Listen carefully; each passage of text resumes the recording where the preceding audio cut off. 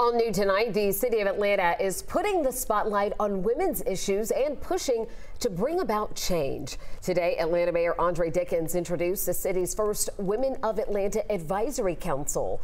The group of female leaders aims to address issues impacting women in the city, such as maternal health and the wage gap. Among the dozens of members are leaders from companies like Coca-Cola and HBCUs like Spelman College and Clark Atlanta University. Leaders and members say the goal is to make the city a better place for generations to come.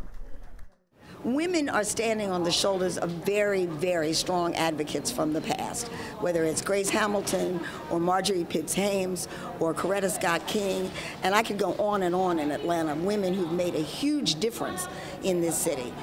We are standing on their shoulders, and they are expecting us to stand up and speak up so that the women who follow us, generations to come, do not have the same obstacles we have.